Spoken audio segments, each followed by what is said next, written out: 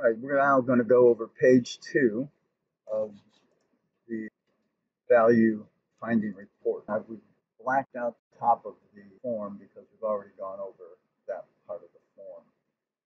The first USPAP standard rule is Standard Rule 2-2AI, which says state the identity of the client.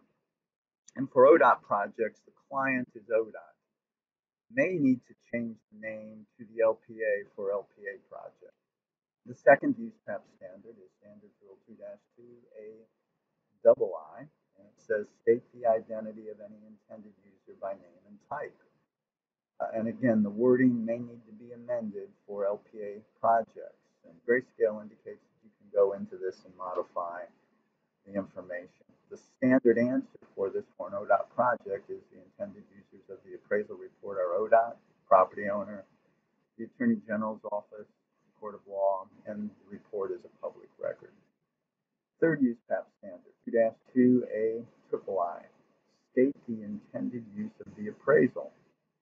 The appraisal report, upon approval by the client, may be used to establish the fair market value estimate, FMVE. If the report becomes the basis of FMVE, it will be provided to the property owner during the initial negotiation visit by the agency or its agent. Just be aware that once the appraiser completes the value finding and provides it to the district, there will be a review. And that reviewer will have to recommend the VF to be the basis of the compensation estimate. And then the agency, in this case would be ODOT, would have to establish FMVE. Many things need to happen. Next USPAP standard, Standard Rule 2-2AIV.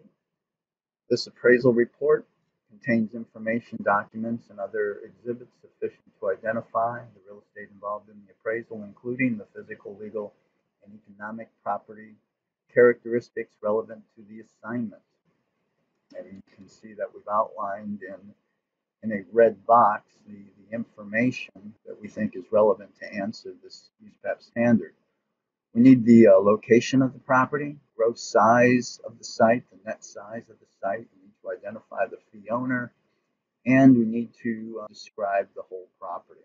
Also, more information about the physical, legal, and economic property characteristics of the real estate relevant to this assignment are in the highest and best use section. It's time for another knowledge check.